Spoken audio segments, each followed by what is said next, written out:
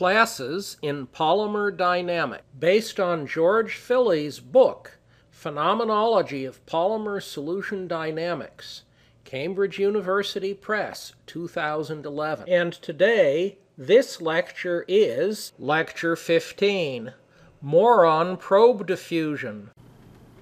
I'm Professor Phillies, and this is Lecture 2 of our discussion of probe diffusion, experimental studies of polymer solution dynamics based on measuring the diffusion of rigid objects, small or large, through polymer solutions. In our last lecture, we discussed the dynamics of small and large probes, in which we have something that might be a fraction of a nanometer up to hundreds of nanometers across.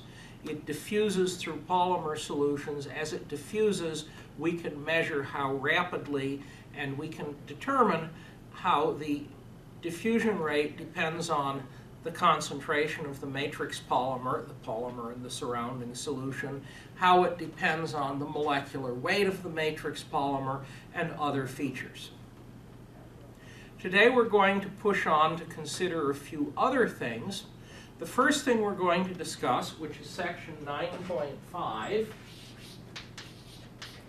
is reentrance.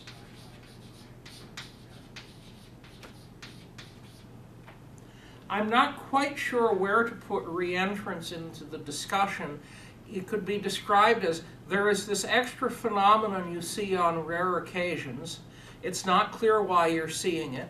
It's not clear what it is, but it's been seen enough times that we can group all of the observations together. The starting point, we measure diffusion versus concentration, and we are doing this for polystyrene spheres in O, polyethylene oxide water. This is my own work with the Ullmans. We are in polyethylene oxide water. And the simple behavior, which is what is usually seen for the diffusion coefficient, gives us a curve that looks like this on a log-log plot. That's a stretched exponential. However, and we didn't actually quite discover it in the natural order of things on how we worked things out, if you take particular size of spheres and particular molecular weights of polyethylene oxide, and since it's not the small ones or the large ones, I think it must be some specific chemical property of the particular polymers. At least that was our best guess. And the right size spheres, what you see is a phenomenon that looks like that. That is, the diffusion coefficient first increases with increasing polymer concentration and then goes down again and gets back to about where you would have expected D to be at that concentration. And gee, what is this? Well, that's a good question. You can see the same phenomenon or something somewhat similar. There's nice work by Wan et al. And what Wan et al. Looked at was a cross-linked polystyrene sphere and polyvinyl methyl ether toluene. And what they found was something that looked, if you look at their diffusion coefficients, a bit different. Namely, here is the smooth curve you find if you fit most of their measurements to a stretched exponential. But in the middle, what you suddenly see is this region where the diffusion coefficient heads off for whatever reason and then comes back again. And we're talking about polystyrene spheres that are seemingly of a reasonable size. The concentration in what are called natural units, units where the intrinsic viscosity has dimensions 1 over concentration, C eta, gets up to about 36. And there is this narrow regime where, gee, things don't work the way you would have expected. The question is, what are you looking at? Well, there are other cases that look like the first of these two found for polyelectrolytes. I've just shown two examples for neutral polymers. The question is, how are you seeing this? What are you seeing? One general explanation has to do with the question, well, what sort of a diffusion coefficient are you looking at if you are measuring things with quasi-elastic light scattering? And if you simply have a single set of diffusing species, everything is completely uniform, your light scattering spectrum, or the dynamic structure factor, that's all discussed in Chapter 4, on a semi-log plot is a nice straight line.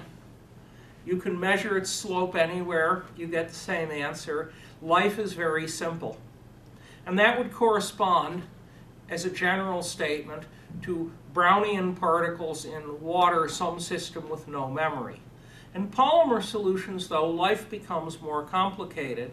And if you look at the relaxation spectrum that you get with light scattering, you can get several relaxational modes. What information does light scattering give about those modes? Well, let us redraw this. And I will now redraw the light scattering spectrum on a log-log plot. And if the modes are separated, you get a first relaxation like that. That's sort of what an exponential looks like on a log-log plot. And then you may get another exponential or stretched exponential or something. And you have different things happening on different time scales. The reasonable presumption, which is there's a way to test it we'll get to in a second, is that both of these processes are going on at all times. And therefore, if you measure the initial slope of the relaxation, it's the sum of the rate determined by this faster mode plus the rate determined by this slower mode. And if you do what we call cumulant analysis, that is, if you ask, what does the initial slope of this curve look like? And it doesn't have to be approximated as a straight line. You can approximate it as something that is fancier than a straight line. What does that initial slope give us?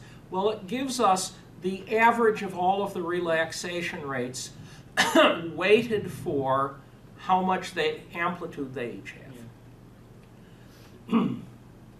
On the other hand, if you sit around to long times, if you look out here and measure the relaxation rate, you only see the slowest mode.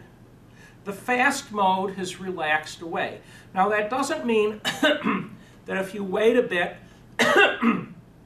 the particles are no longer moving in the rapid mode. What it means is the particles have moved far enough that their positions with respect to the rapid mode are not correlated with their initial positions, and therefore, even though the rapid process is going on, the rapid process quits contributing to the relaxation spectrum because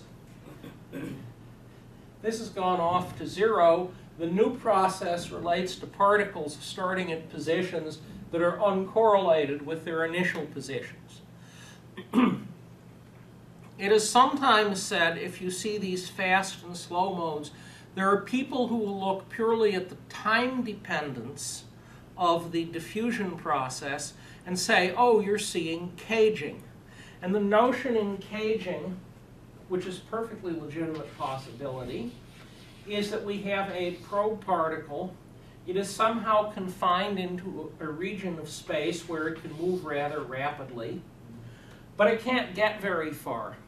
And if it wants to move a large distance, it must, for example, hop to a new region where it's happy to sit, and the hopping process is slow. Now, if you do have caging, if you have regions that are in some sense low potential energy or dynamically restricted but free to move within, then over short times you'll see motion within a cage, and at long times you will see the motion, the slower process in which things hop from cage to cage to cage. Now, once the object gets here, it still does have the fast motion within its new cage, but these positions and these positions are uncorrelated, and therefore this motion does not contribute to the spectrum. Having described caging, I would like to emphasize that the time dependence measurement gives you absolutely no evidence as to whether the caging interpretation is correct. Question. What happens to the processes when it's moving from the confined region and moving slowly, when it's hopping? What happens between here and there? How does that show up in the time scale? Like the slower process, how does that show up in the... Oh, the slower process, when it's doing this, is the slow mode. I see. That is, there is a part of the position of the object that stays correlated with its initial position as long as the object is trapped here. And only when the object has done a bunch of hops does the last piece of its initial position get forgotten. Thank you. Okay? So that is the question. The reason you don't see anything is that light scattering spectroscopy, a single spectrum, only gives you information about motion on one distance scale.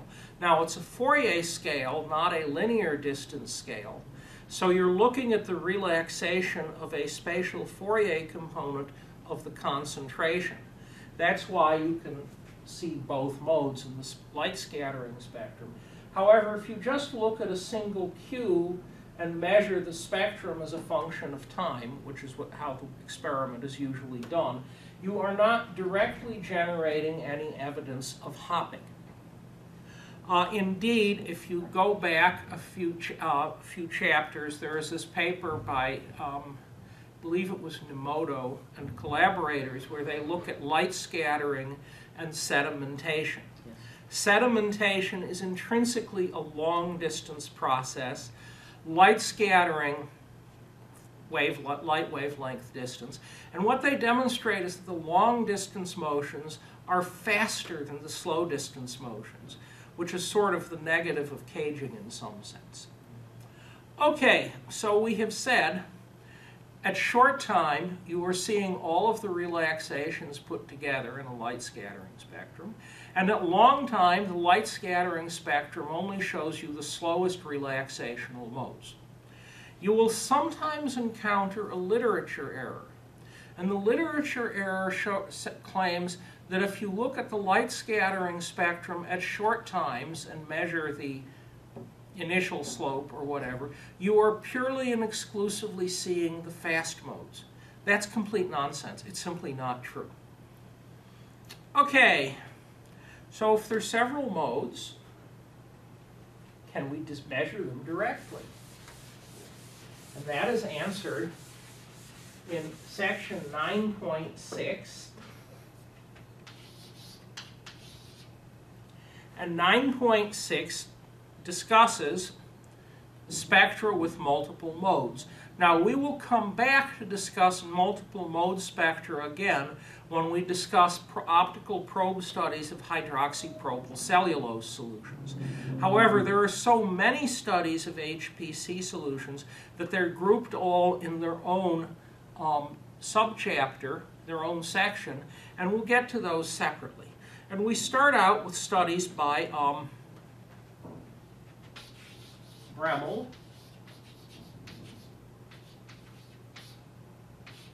and what was done was to say, well, we will take solutions of sodium polyacrylamide, and it's a polyelectrolyte, and we will put in probes, and the probes that were put in were polystyrene latex or hematite particles, and we look at the spectrum. And what was found was that there were two spectral modes. The two spectral modes were both fairly close to exponential. They could be characterized separately in terms of a diffusion coefficient. But what was observed under various conditions is that if you have several modes, life can become much more complicated.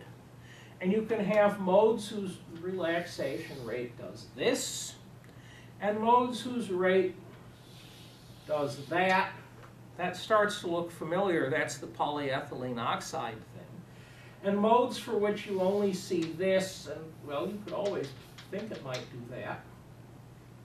And so you have two modes visible in the spectrum, and the behavior of the two modes is different in different cases. Now, having said that, there is now a possible explanation or partial explanation for some of the polyethylene oxide data. Namely, if you have a system that's giving you two spectral modes, it's possible that under some conditions one mode is dominant, under some conditions the other mode is dominant. With the limited, more limited anyhow, technology that was available in the early 1980s, which is when the polyethylene oxide data was done, well, sometimes you basically see this as the dominant mode in the spectrum, and sometimes you see this. And if you had examined the same system with modern technology, you'd find that two modes were present, and one or the other was more prominent.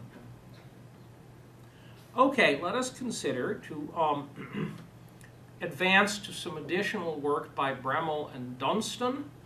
And we are looking at polystyrene sulfonate spheres.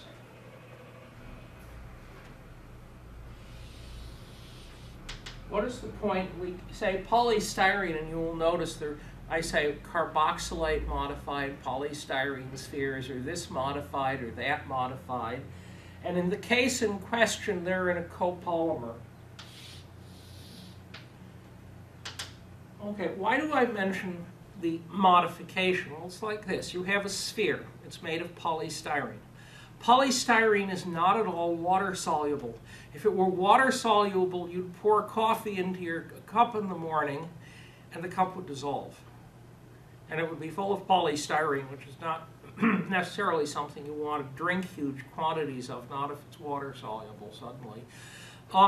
And the answer is, in order to get this stuff into water and persuade it to stay there, what you have to do is to charge up the surface, and the charge up the surface is usually done by chemical surface modification. So, for example, you have, there's a carboxylate group. It's an organic acid group, and it's been fully ionized, so you add a little base, or that was done by the manufacturer, really. And now you have these little charged spheres, and since the spheres are charged, they repel each other, and they're happy to stay in water, and it's a real solution. Okay, so what Bremel and Dunstan did was to look, and they see their modes again, and they see things that look like this, except, well, perhaps it doesn't go on quite as far. And then they say something, they do two things. The first thing they do is to say, G, the diffusion coefficient can be used to calculate a microviscosity. Eta micro, this is the Stokes-Einstein equation,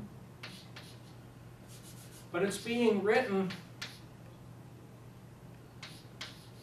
where the variables I measure are the particle size and the diffusion coefficient, and the quantity I calculate from them, and K and T and 6 and pi, the quantity I calculate from them is the microviscosity, the viscosity that would explain the diffusion coefficient. And what was found for these experiments was that the microviscosity for the slow mode appeared to be larger than the orthodox viscosity of the solution, and the microviscosity that corresponded to the fast mode was clearly less than the viscosity of the solution. That is, if you have two modes, you have two diffusion coefficients that you can infer from them, and because you have two diffusion coefficients that you can infer from them, you can calculate a microviscosity for each one. And since the two curves are not parallel at all, you get two different behaviors for the microviscosity. The next thing that they did was to say, well, we will look at several scattering angles. And because we are looking at several scattering angles, the wave vector q, the scattering vector in the light scattering experiment, changes. Now, the reason that's significant is the thing that you're measuring in light scattering, the dynamic structure factor, depends on the scattering vector. What does the dynamic structure factor tell you? Well, we wait a while, and eventually there is a fluctuation in the concentration, a cosinusoidal fluctuation, that has a wave vector q. And the wave vector q corresponds to the scattering vector of the scattered light. Now, actually, these fluctuations go on all the time. They occur simultaneously at all wave vectors, not just one.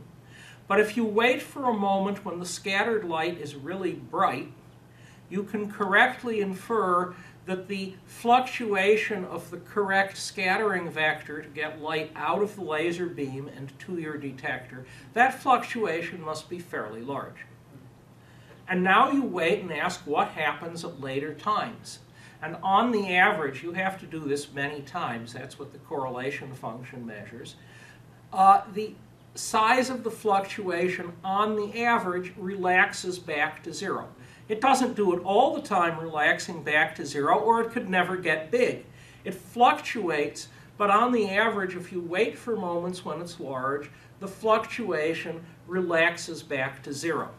And the relaxation is the scattering spectrum. If you change the scattering vector, you're changing the distance scale over which you're watching motions.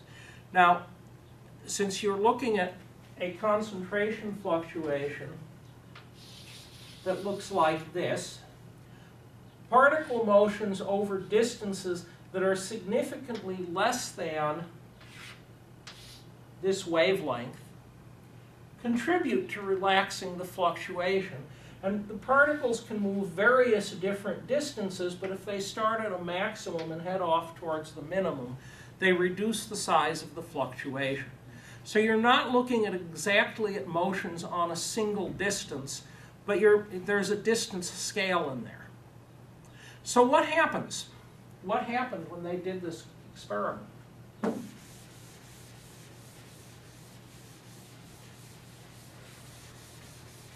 There are two modes, a fast mode and a slow mode.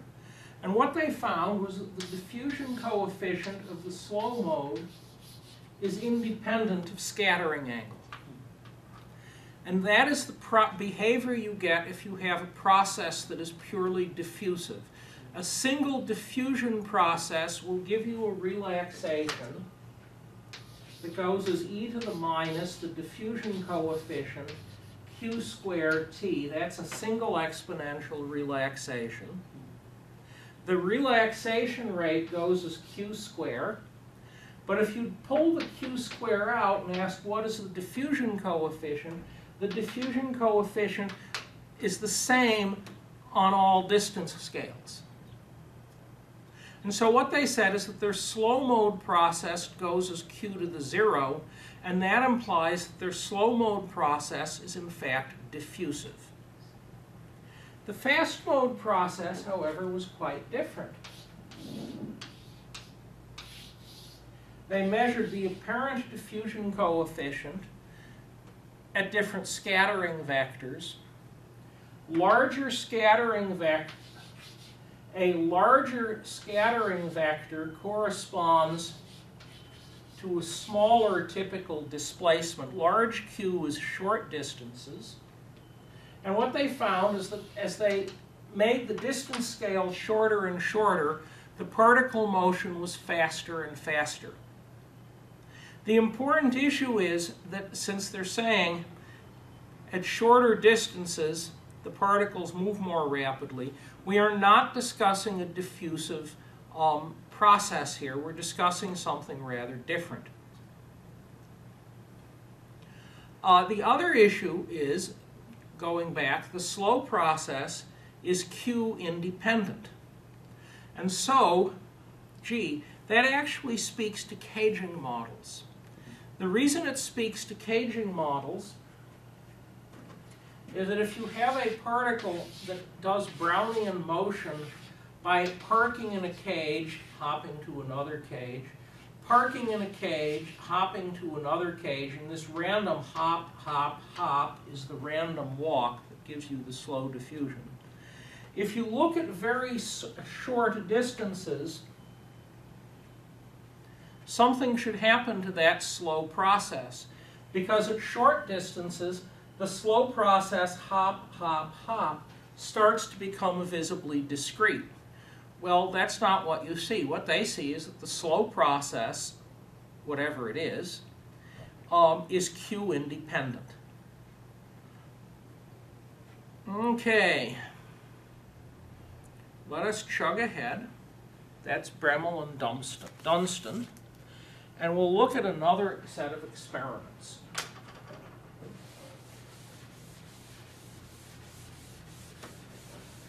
And the new set of experiments are due to Delfino and collaborators. And the notion in the new set of experiments is we will look at a polymer. And the polymer they looked at was carboxy methyl cellulose.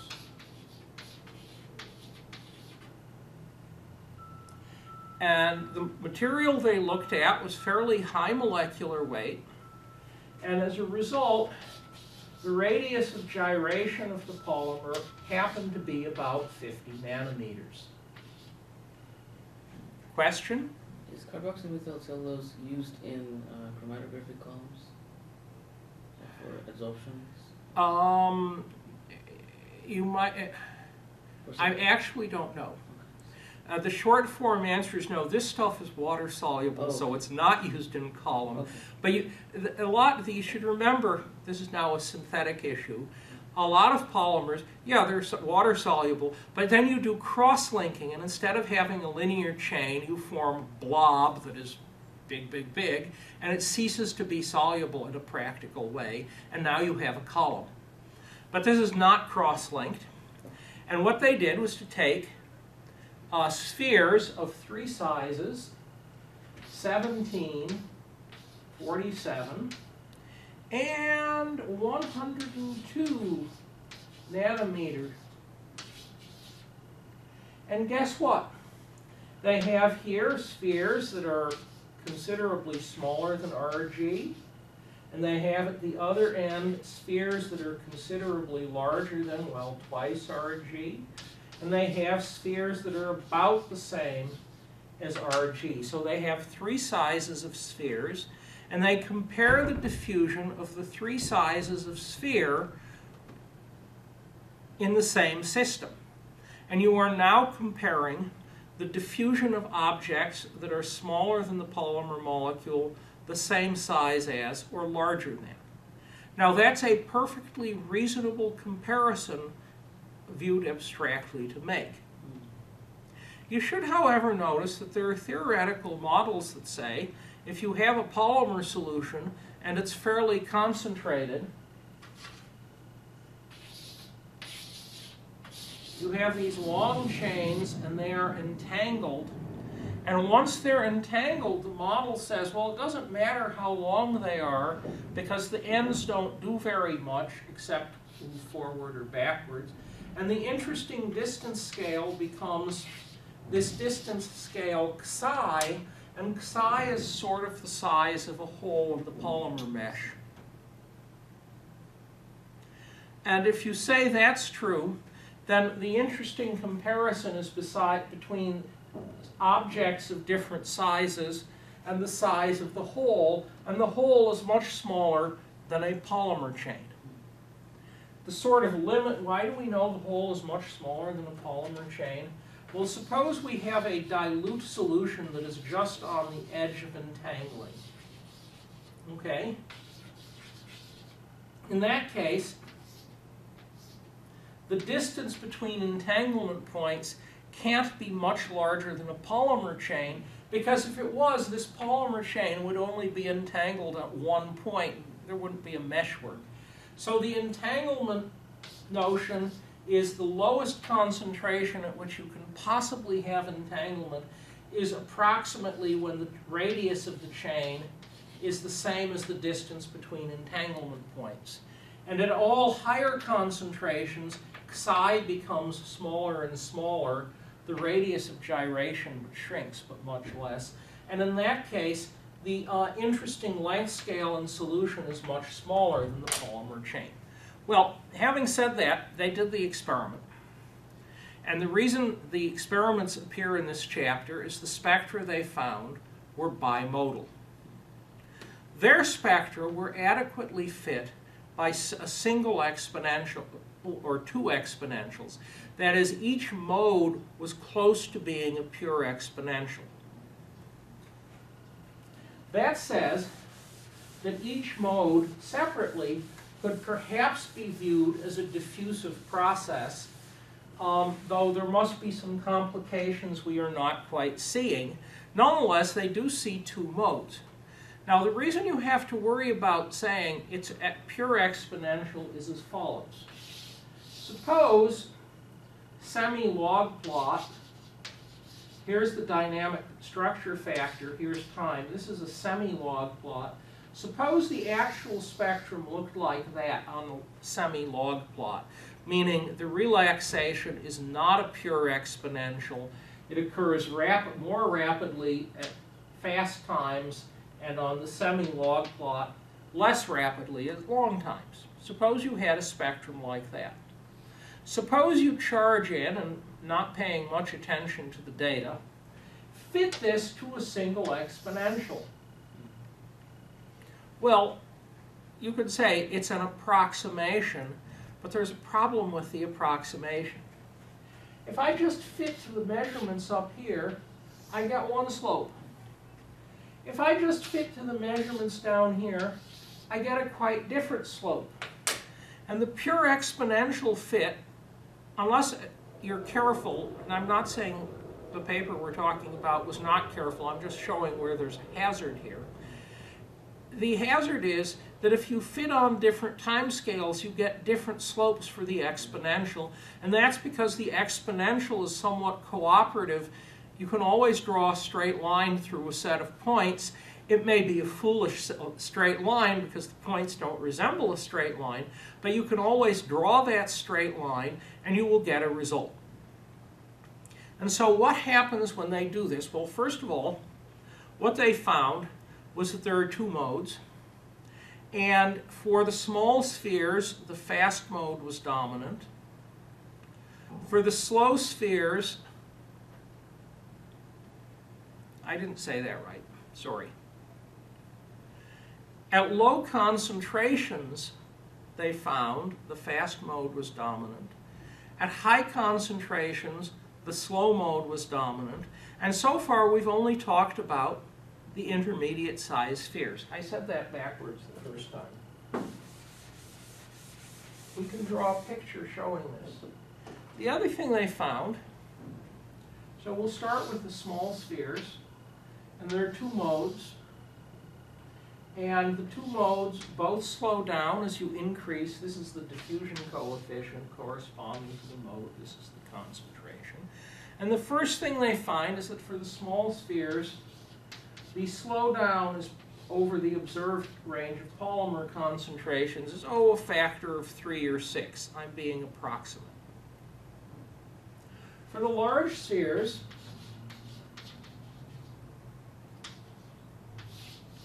the figure's in the book, and you can look at this, and for the large spheres, the slowdown is, maybe a factor of 10.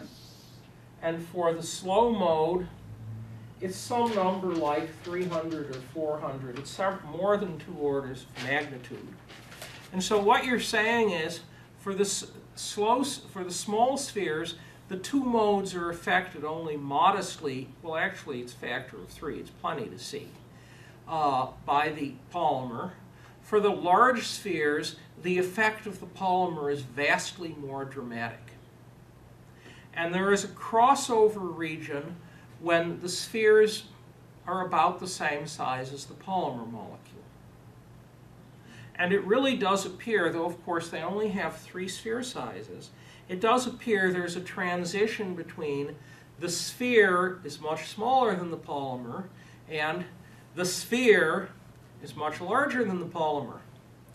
Now, if you really want to say that statement and say there's a transition, you would really want more than 3 sphere sizes for the simple reason that you ask, well, is it a continuous rollover, or is there a real change from behavior class A to behavior class B? Does the rollover actually occur when R is equal to RG, or is it someplace to one side or another? And if you want to settle that question, you'd have to use plenty of sphere sizes, and then, if you're lucky, life becomes transparent. Well, that's what Kirill Streletsky did. He was my PhD student for his doctoral thesis. He did this in HPC, not carboxymethyl cellulose, but he used a whole bunch of sphere sizes, and he in fact found exactly what is being implied by the very nice experiments of Delfino. Namely, there is a behavioral class for spheres that are smaller than RG. There is a different behavioral class for spheres that are sort of larger than RG. There are several ways of characterizing the size of a polymer molecule. So let's say it's a bit imprecise as to exactly what you call the size of the transition. But in fact, the transition is fairly large. It occurs approximately at the size of the polymer coil, and therefore the solution, in my opinion unsurprisingly, has a longest characteristic length scale, which is the size of a polymer chain. Well, that's fine unless you believe entanglement models, because entanglement models say that the characteristic longest length scale is this much shorter length scale, psi. Yeah, that's not my problem. Okay. We now advance to section 9.7. And 9.7 talks about probes in polyelectrolyte solutions. Now, probes in polyelectrolyte solutions are something that is not covered very heavily by my book. At some point I decided I have to stop someplace, or the book will get bigger and bigger, and the publisher only gave me 500 pages. And the time required to complete, instead of being a fixed date within my lifetime, will be divergent, and I'll never finish the book. So I had to stop at some point. And I remind you, things that we stopped before getting to include rods, polyelectrolytes,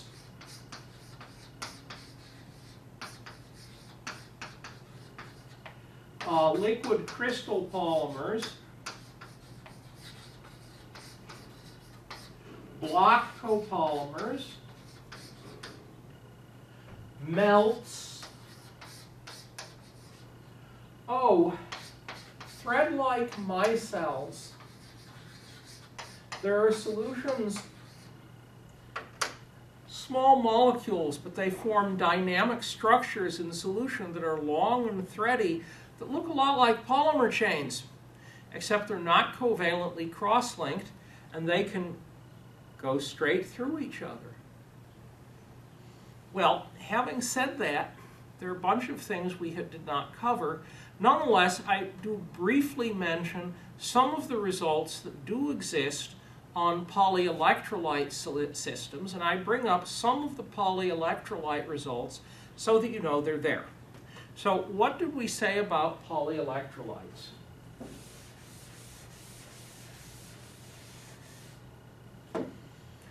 Well, the first issue is there's some extra variables in a polyelectrolyte system. That is, if you have a polyelectrolyte, the first material we worked on, polyacrylic acid, could be a polyelectrolyte, but we worked with the non-neutralized material. These are results of Taiho Lin and I. in which here's the carboxylic acid groups, and they're mostly non-neutralized. Well, some of them spontaneously ionize a bit.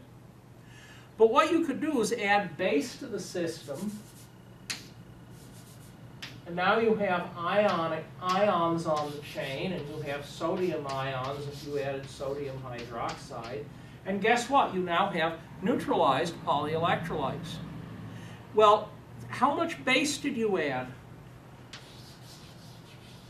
There is a percent neutralization that determines what fraction of those groups are charged.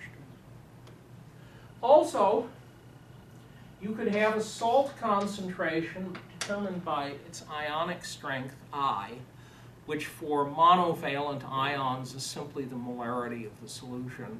We can go on, there's more complication, but we aren't doing polyelectrolytes. And they're extra variables. And having said they're extra variables, there are all sorts of experiments you can measure. Okay.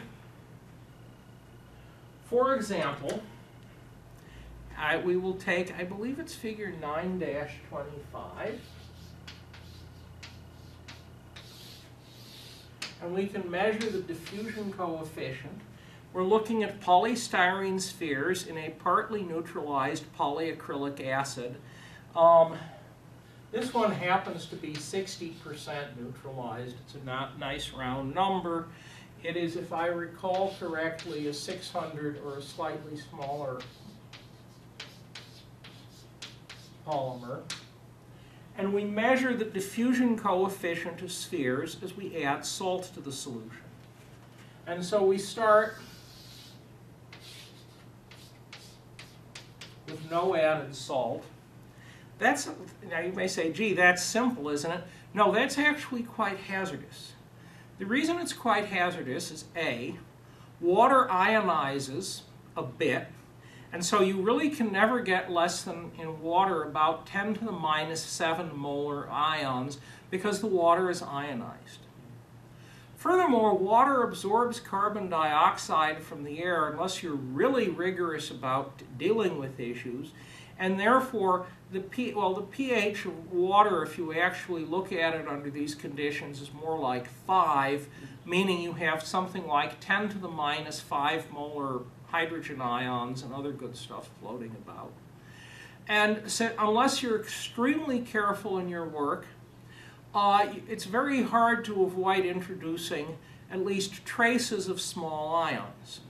And therefore, if you want to know what's going on, the experimental process is to be sure to add at least tiny amounts of salt, sodium chloride, potassium chloride, whatever, 10 to the minus 3 molar, 10 to the minus 4 molar, and then you are probably closer to knowing what's going on in the solution. Nonetheless, that's I equals 0. We didn't add anything.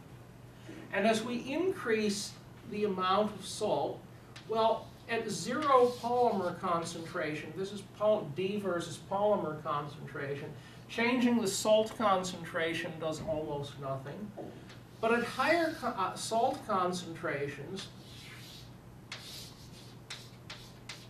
with increasing ionic strength, those curves flatten out. And as you increase the salt concentration, the polymer is less and less able to retard the motion of the spheres. Why? Well, that's a good question. And you can come up with all sorts of explanations. Gee, you added salt, the polymer is less rigid. You added salt, the electrostatic interactions between the polymer and the sphere are weakened. You can come up with all sorts of explanations. You notice it started to get very complicated. You can also look at Stokes-Einstein behavior, and you can compare the product diffusion coefficient times measured viscosity of the solution with what you would have in pure water. If the Stokes-Einstein equation worked, this number would stay 1 as you run up the polymer concentration and increase the salt concentration. That's not what happens. In fact, what happens is you have non-Stokes-Einsteinian behavior, and the viscosity goes up, the diffusion coefficient goes down, But the matrix polymer is more effective at increasing the viscosity than it is at retarding the diffusion, and this number is larger than 1. There are systems where it's less than 1.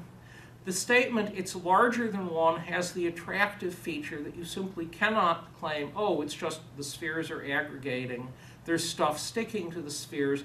That would give an effect of the wrong sign. So as we proceed, we see non-Stokes-Einsteinian behavior, and we ask, well, are there ways to make the non-Stokes-Einsteinian behavior less? And the answer is that this number tends towards 1. It doesn't get there. If you make the spheres larger, if you make the ionic strength larger, or for that matter, if you weaken the polyelectrolyte effect by reducing the percent neutralization. If you do any of these things, or all of them, the degree of non-Stokes-Einsteinian behavior goes down. Okay, there is another theoretical piece in here. And the theoretical piece is there are people who will claim, this is a claim, you can find it in the literature for yourself,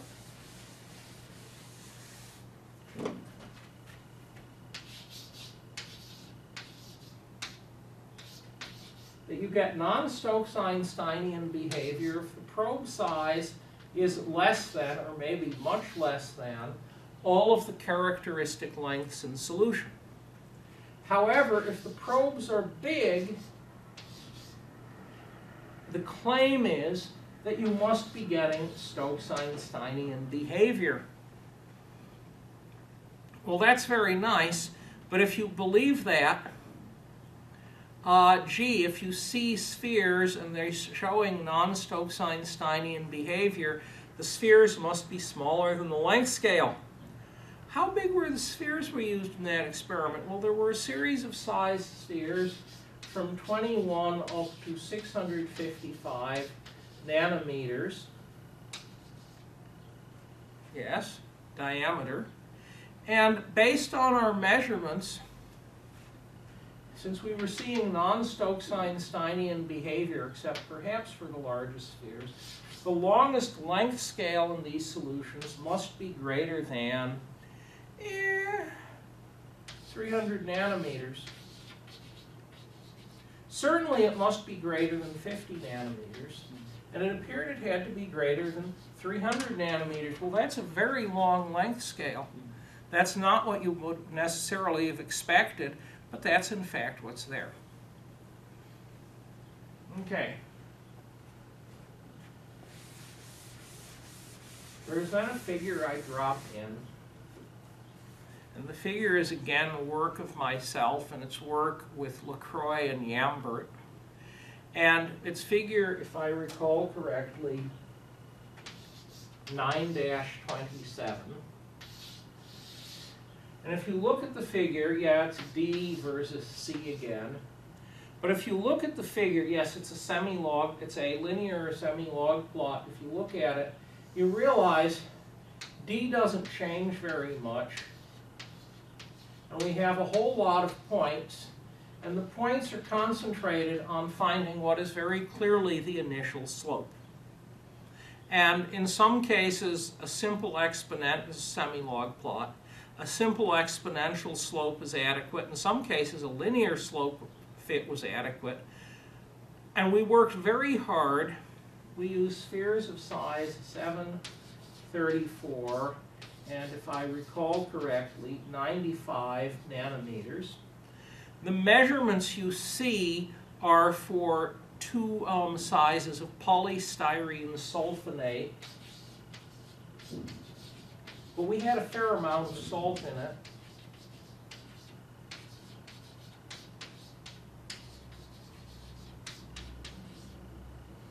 And we look at several molecular weights of polystyrene sulfonate. And the question is, why did we work so hard to determine the initial slope, which is what we did? we determined the leading linear effect of adding polymer and how it slows down probe diffusion. The reason we did this is that there was a theoretical model. It was my calculation. It's based on the Kirkwood-Reisman picture of single chains. And what it says is, here's a probe sphere. We are in dilute solution. We want to find the leading slope, which is the dilute slope. So here is a polymer chain. The sphere moves, and as the sphere moves, the polymer chain gets to respond. But it's somewhat constrained. It can move, it can translate, so it has some translation. It can notice this side of the chain is closer to the sphere than this side is, so it can rotate, and it has some rotation vector omega, which clearly is perpendicular to the blackboard. And we can describe the polymer's chain, lowest approximation, as a sort of a bag of frictional beads that translates and rotates. But we can now calculate the hydrodynamic interaction back and forth between the sphere and the beads, and we can therefore calculate quantitatively how effective the chain is at slowing down the spheres. And the point of this was to see, well, can we do the calculation, and does the calculation work? And the direct calculation ends up with a single free parameter. There's a way of beating that limit, which we did eventually. But the point is, we could actually calculate the slopes, and we get the right answer.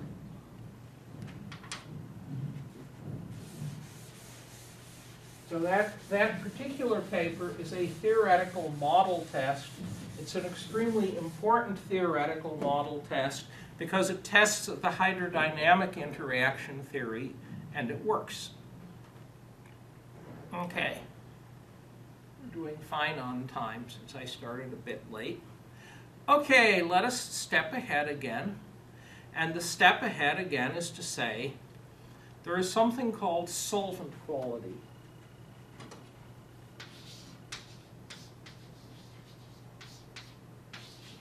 And you can sort of look blankly and wonder, what is solvent quality? Suppose we have a polymer chain. Here's a polymer coil. We have states of the system in which here comes a polymer coil, here comes the polymer, very crudely drawn, and here comes another piece, and the two are in more or less direct contact. Yes. And you might ask, does this polymer prefer to have another piece of polymer coil as neighbor, or does it prefer that the two polymers stay well apart from each other and it has solvent molecules as neighbors? And it isn't an absolute, we must have one or the other. It's a thermodynamic preference in contact. And the net result is, if the polymer chains prefer to be next to each other, the polymer coil stays fairly compact.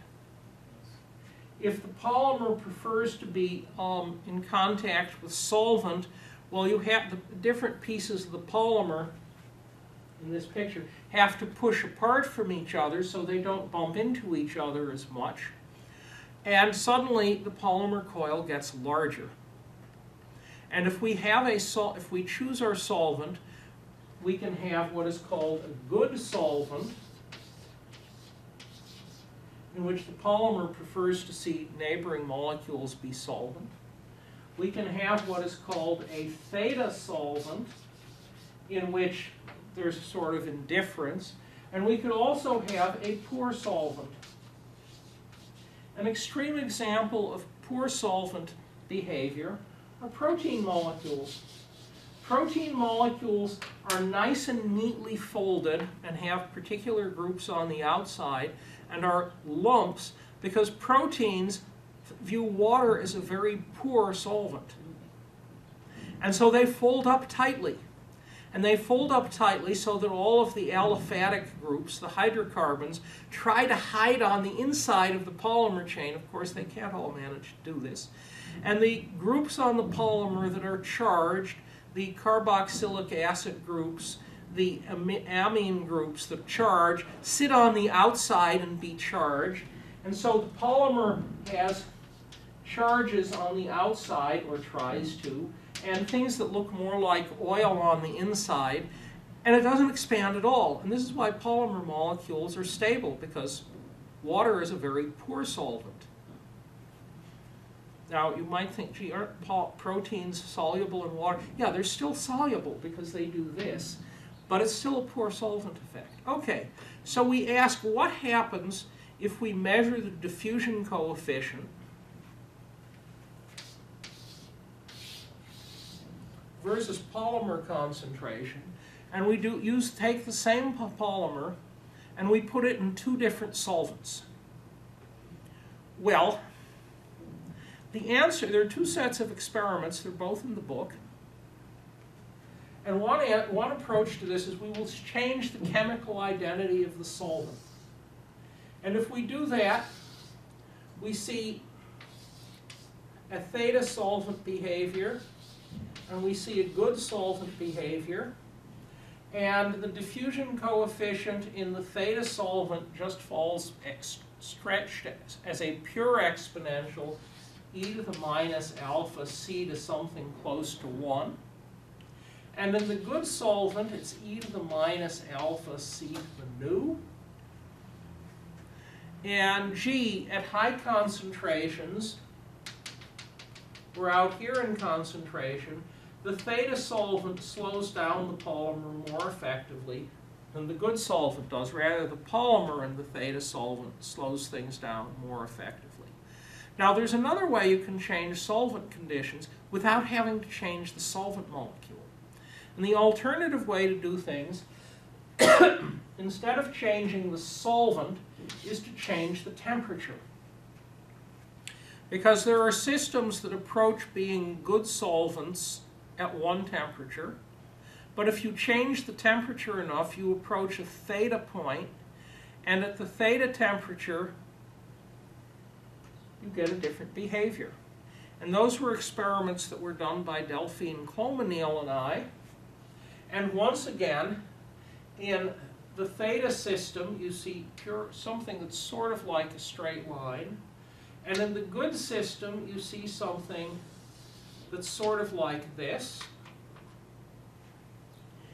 And, oh my, what's occurring? Well, the answer is you have different good and theta behavior.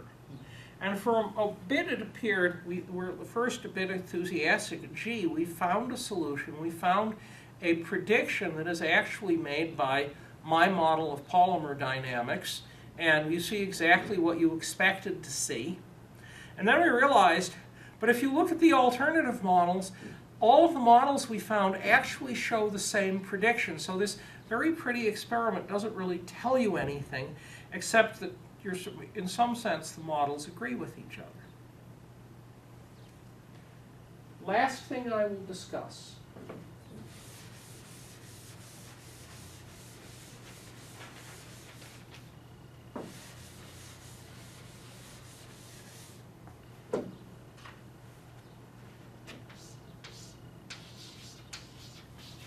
Temperature dependence.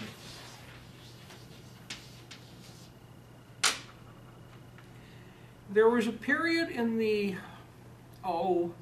late 80s, early 90s, when I would go around giving speeches on probe diffusion and what you saw and what it appeared to imply about polymer dynamics. And so I would go here or there or someplace else and I would give my remarks.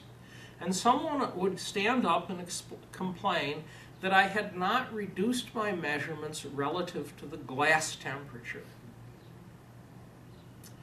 Now, hiding behind this not at all innocent question is a very complicated piece of theoretical issue. But a piece of the notion is as follows. here is a polymer solution, a polymer in solution, and I am representing the polymer as looking like a pearl necklace. The rate at which the polymer can move is determined by a drag coefficient, a resistance to motion of the individual beads. That's the same as the Stokes' law drag coefficient, but it refers not to the whole chain, but to the little piece.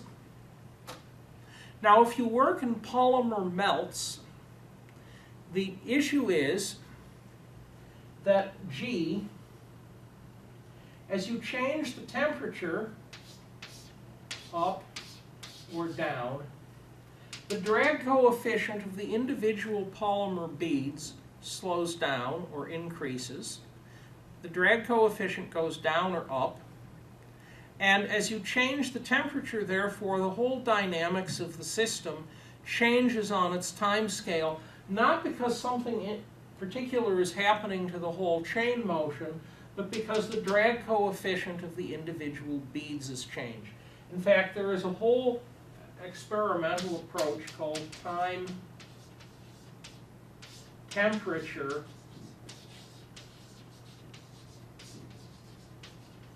reduction.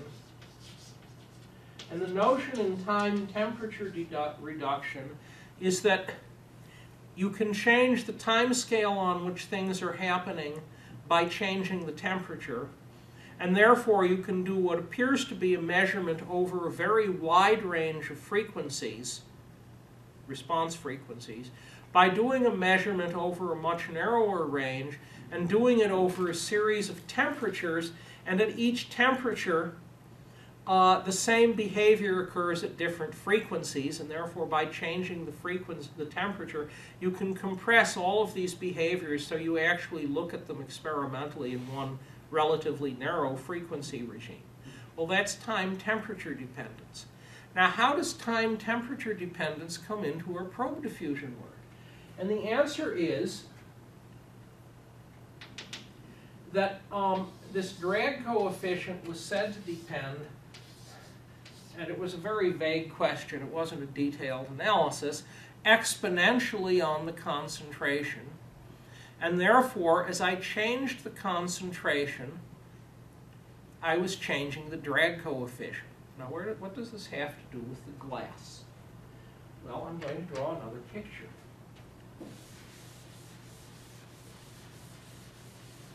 Two pictures.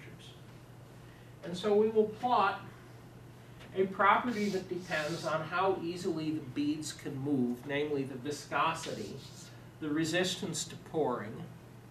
And I will plot this as a function of temperature.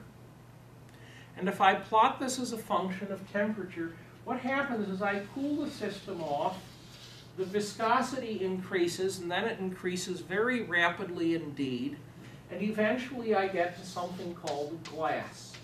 Now, the picture I've just drawn is for a polymer melt.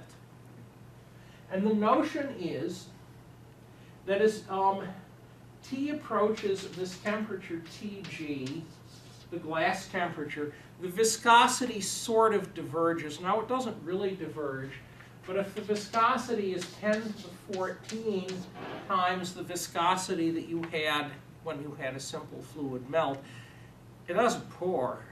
It's practically, but not quite, a solid. That's the glass temperature. If you look at large numbers of behaviors, you can say the interesting variable is T minus Tg, the distance from the glass temperature. And if you want to compare how different polymeric melts are behaving, the sensible comparison is not to compare them at the same temperature, but at the same temperature distance away from the glass temperature. Now, you could also be a little fancier and say maybe you ought to normalize like this, because there are systems that have very low glass temperatures and systems that have very high glass temperatures. But that is the glass temperature idea. The notion for polymer solutions is that if we look at 1 over d, which is sort of like a viscosity, and we look versus polymer concentration, 1 over d is doing this, and there is some glass in some sense. That is, eventually things don't move, or something happens, and therefore I ought to reduce relative to this glass temperature. So Carol Quinlan and I did this experiment, and what we said is, well, how do we reduce relative to the glass temperature? And the answer is, we will do measurements of D at a series of temperatures. And the reason we will do this at a series of temperatures is as follows. This picture here actually leads to something called the Vogel-Folker-Taman equation, and says D should go as some D0, and then there's a temperature T, because the basic diffusion coefficient scales as temperature, and then there's an e to the minus some constant. There's a constant over T minus Tg. And you notice this thing has the feature as we approach, oh, I should put a plus sign there. The sign is, of course, not meaningful because A is a signed number. But the issue is that as the temperature approaches the glass temperature, this factor becomes extremely large, and therefore, I'll put the minus sign in, it's diffusion. And therefore, this number becomes large, and therefore, the temperature goes to 0 as you approach the glass temperature. Well, if I'm doing this in polymer solutions, the claim is at each concentration, because Tg is a function of polymer concentration, as I change the polymer concentration, I'm changing the glass temperature. And therefore, instead of quoting everything at the same temperature, I should quote all of my measurements at the same T minus Tg. Okay? So someplace I should establish Tg for these solutions. And if I quote measurements at different concentrations, I should also be at the same time be comparing measurements at different temperatures rather than at the same temperature, which is what I'd been doing. Okay, well, this equation has a feature. It makes a prediction as to how D should depend on temperature, doesn't it? There's, however, another prediction as to how D should depend on temperature. Namely, D should, if we compare with a D with T over eta of the solvent, we should get a straight line. Yes?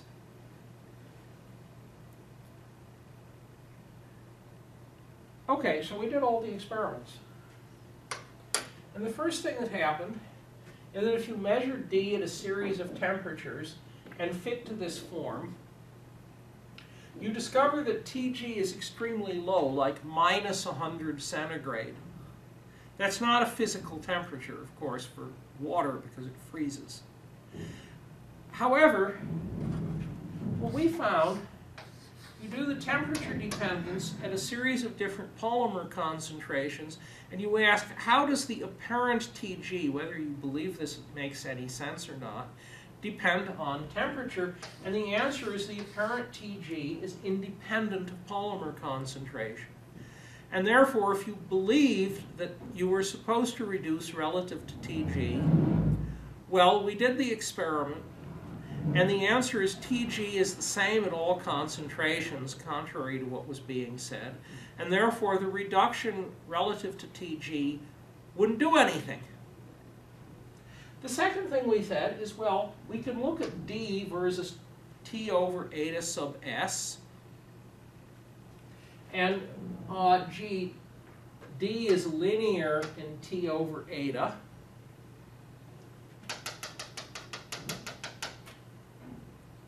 This is eta of the solution. or eta of the solvent. It doesn't really matter which, because they just track each other.